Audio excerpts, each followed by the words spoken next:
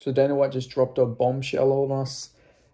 June 29th, Conor McGregor is back against Michael Chandler. It's finally announced. It's finally going to happen. And finally, you know, we all thought that it wasn't going to happen. We all thought, you know, McGregor's probably not going to come back. But it looks like it really was all just that Roadhouse shit with the filming the movie that caused such a long wait. But we're finally going to have this fight happen.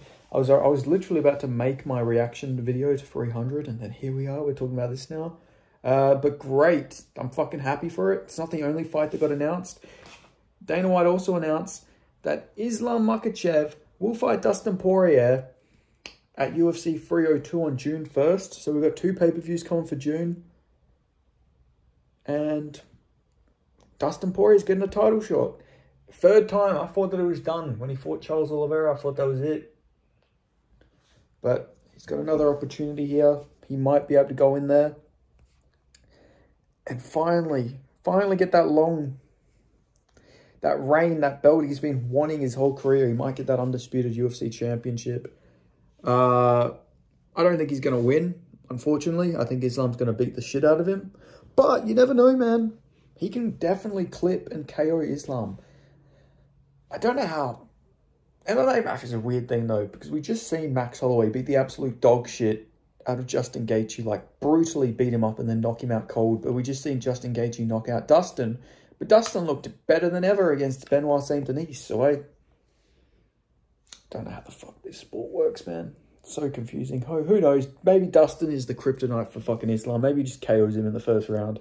But I do think Islam can wrestle this fight. I think he can have a lot more success on the feet than people realize. I do think that, you know, the high kick is going to be a big weapon for Islam. Obviously, caught Volk with that. I could see him catching Dustin with that, but I still think his best bet is to try and grapple. But who knows, man? Maybe he tries to stand and bang with Dustin and tries to prove a point, and then maybe he gets chinned in there. That's a possibility, but I think it's an unlikely one. I think he's probably going to take down... Sorry, my nose is itchy and I have a headache. Not feeling the best right now, but yeah, I just had to make this video. But I'm going to say that Dustin Poirier, if you're fucking listening to this video, do not jump the fucking ghillie. Don't jump the guillotine. Like, please just don't fucking do that. Just don't even think about it, man. If he does that, they should just DQ Dustin and ban him from the UFC forever. Because if he jumps the ghillie, that's the most stupid fucking thing he'll ever do in his life. But I don't think he's that stupid, man. Surely fucking not. Surely he knows not to jump the ghillie against a guy who's got a really good fucking arm triangle. Because if he jumps the guillotine and he doesn't get it, which he never does, he's going to be flat on his back and Islam's going to sink in that arm triangle and choke him out cold. That's just what's going to happen. There's no 2 ways about it. I think Islam's going to sub him. That is my prediction for the fight. But maybe I'll go watch some more tape. You know, Islam's not the most durable guy. This isn't like unwinnable for Dustin. He's also good with the leg kicks. He could stunt the movement of Islam. But, you know, obviously Islam has to be the favourite. And then obviously Conor McGregor versus Michael Chandler. I'll give a little quick prediction for that video, for that fight right now.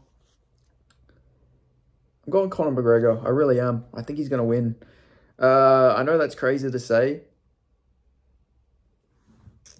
Because, you know, obviously Conor hasn't fought for a while. But Chandler's reckless and he's going to be like 38 years old by the time this fight happens. He's going to be older. He's been knocked down and chinned so many times in his career. Got dropped by washed Tony Ferguson, which is a horrible fucking look for him. And, you know, I think the shot that Tony Ferguson caught him with is very similar to what you will see from Conor McGregor. Like, it was a left... I think it was a left hook. You know, long range, has good reach to Tony Ferguson. I think longer than Conor, but Conor's a much better striker. I can see... And also Charles Oliveira caught him with a left hook. It just seems like I can see him catching him with a left straight or hook or something along them lines. I just think Conor's going to knock him out, man. Like, he's just... It's like a tailor-made matchup. Even if Chandler wrestles, he's probably going to gas.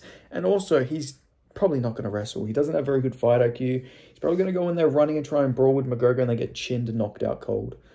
But It's good that McGregor's back. I hope he wins because the sport is better when Conor McGregor's in it. But yeah, that's all I've got to say about these. I'll go make my reaction video now, but I just thought I'd upload this video for you guys. I'm using my phone, but I might do the reaction video on my laptop. But I just wanted to get this one out quick. But yeah, thank you so much for watching, and I'll see you guys next time. Peace.